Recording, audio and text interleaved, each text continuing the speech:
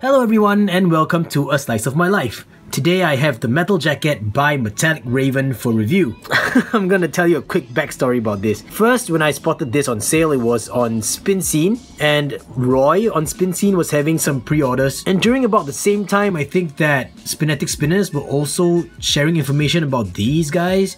But one of my friends in Korea, and one of my dance idols I should say, he was getting interested in spinners and he wanted to know what it was about. So I said, okay, you know what, I'll hook you up.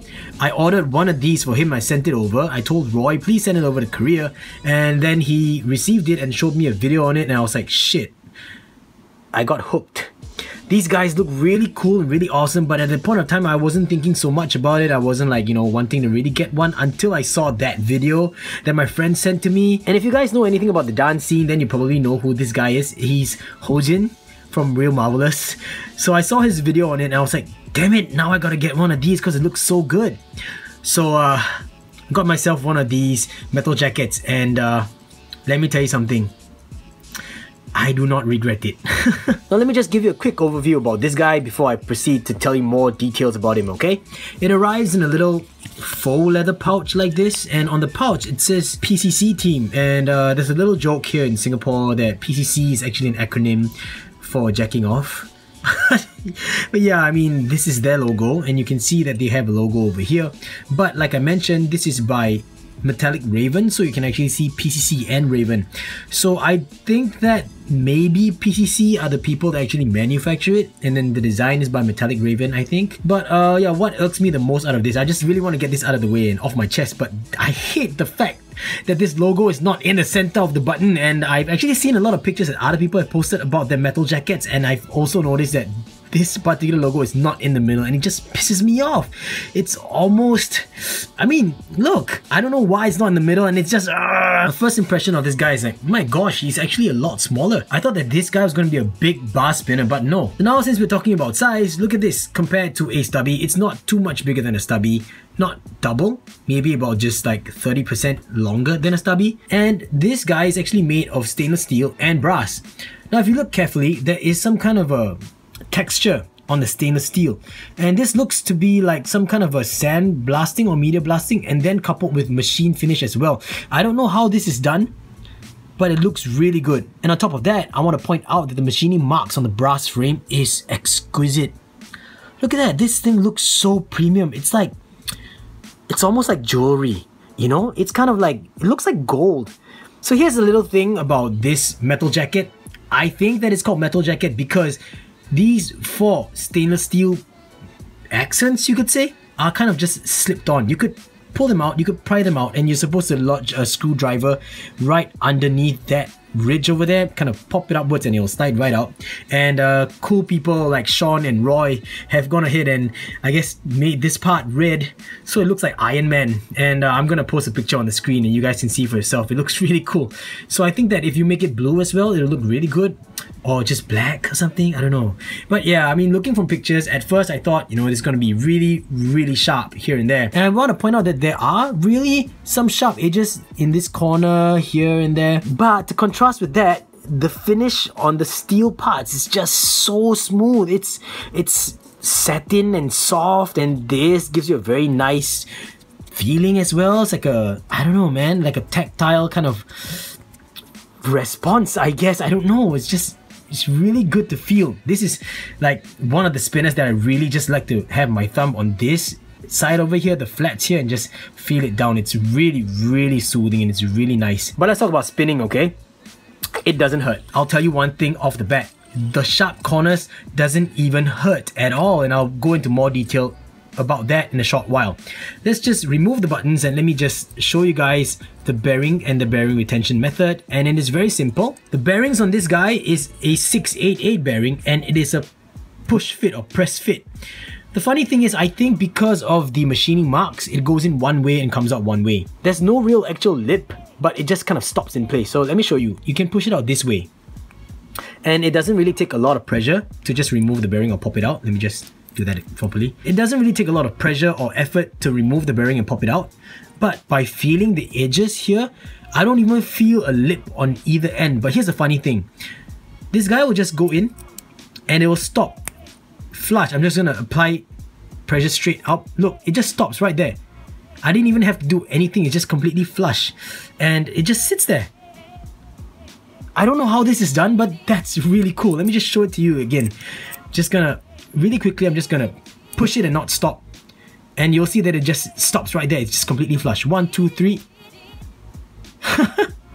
I don't know how that works, but that's really cool. It's not gonna slip out easily as well because it's quite snug in that spot. So that actually makes bearing removal and cleaning very convenient. Let us next talk about the buttons. They are concave, they are a little bit small. I've heard quite a lot of people giving feedback that they felt the buttons were a little bit too small. It's just about the size of my index finger or the tip of my index finger. And over here, I think that, you know, with the amount of machining and effort that they put into the body and the accents, they could have put a little bit more effort into the buttons. Like, these buttons are just straight up flat buttons, and even the engraving is really, really light. It doesn't really give you any kind of a grip at all, and the concave isn't really that deep. It kind of concaves a little bit and then flattens out the bottom, so it's actually still very smooth. And the font here looks a little bit cheap. It doesn't really look classy. It just, I don't know, the font just makes it look a little bit cheap. And this is the one that pisses me off the most. It's not even in the middle and I don't know why. But yeah, okay, anyway, so buttons are just a screw fit. Next thing I want to point out is that yes, trit slots are here milled into the body. You have a total of 4 for you to install your tritium vials if you're interested in. That's my quick overview of this guy. Let's go a little bit more into detail about the build of this. Now, you have sharp edges here. You have sharp edges here.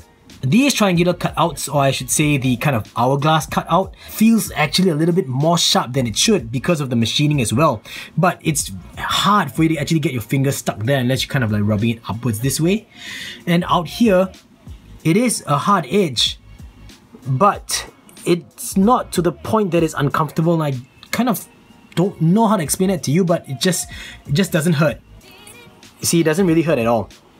So that's the thing. If you guys really cannot tolerate even the slightest of sharp corners, then you know this is not for you. But before you jump to conclusions, let me just show you guys a spin, okay? This guy is easily getting me 5 to 6 minute spins every time, constantly, without fail, and I kid you not. It's really, really comfortable, way more comfortable than I expected.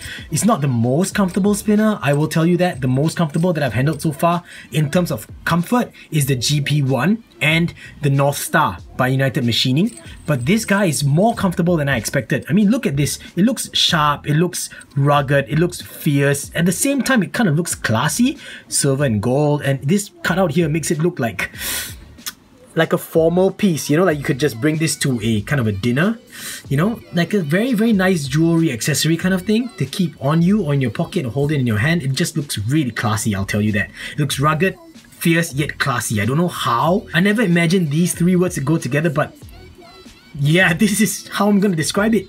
Of course, it suffers from some wobble simply because it is a bar spinner, but not as much as, say, the armed shark spinner. That one has a lot of wobble. This one has a kind of a standard wobble kind of a resonance, so you know, what can you expect? It is, after all, a bar spinner. But it's very comfortable. I was really, really surprised. I don't know how I'm gonna emphasize that to you guys, but really, this is just really comfortable. Especially the edge over here. I love it. Alright, so fidgeting wise, 4th finger pulling back, 4th finger pushing forward, it's fine. Gripping it this way, middle finger pushing forward, pulling back, it's fine. Even though there are some knurls over here, with your middle finger actually resting like that right here in the corner, this doesn't hurt at all because it's not sharp. You can see it's actually kind of rounded already. Yeah? Right, look, it's all like kind of rounded. Very, very nice detailing, look at that. It's just exquisite. But yeah, you have your middle finger here and it's not gonna be of a problem, look. Because it's not sharp. Not at all. And you pull back, oh man, that's my favorite. Every time my finger lands here or on the flat area, it feels so good. I don't know guys, I'm just won over by this. Then we have the index finger, pull back and push forward. No problem at all. As you can see, it's easy, simple, and it's not too hefty but not very light. It's a mid-weight kind of a spinner. Good size, easily pocketable. And I don't know what else to say guys. This is going for 64 USD. Just head on down to Spin Scene, talk to Roy or Shawn and they will hook you up. I think that Spinetics also might have these on their site, but I don't know. The last I checked, they were all either sold out or on the waiting list. But Spin Scene, Roy and Shawn, if I'm not wrong, they have stocks ready to go. So talk to them if you're interested. I like it. Alright, pros and cons time. First of all, I really want to say this, but the design speaks to me. I really like the design of this spinner. But I hate the buttons. I really hate the buttons. They stick out like a sore thumb. Look, everything is so exquisite. You've got all these machining marks and you got all this sandblasted finish and it feels so good satin, and then you have crappy, plain, it's just lightly polished buttons with some light engraving on it, like but yeah, the buttons are made of brass as well. I know I forgot to mention that, but yeah, it gives you a little bit of customizing options. If you guys are interested, you can just take out the 4 you know, accents over here, and some people actually keep it kind of naked, and some people spray a color onto the accents as well and then put it back on to give it a different look. And if you want something that you could always constantly change color with, then I would suggest using Plastidip, because you know, you could just peel Plastidip off. Yeah, so just cover it in Plastidip and then slip it back on, and when you're sick and tired of it, just peel it right off. It's a good size, it's a good weight, just nice in my opinion for a spinner of this size, made of brass, stainless steel, which is good metals, comes in a pouch like this, going for 64 USD, shipped guys.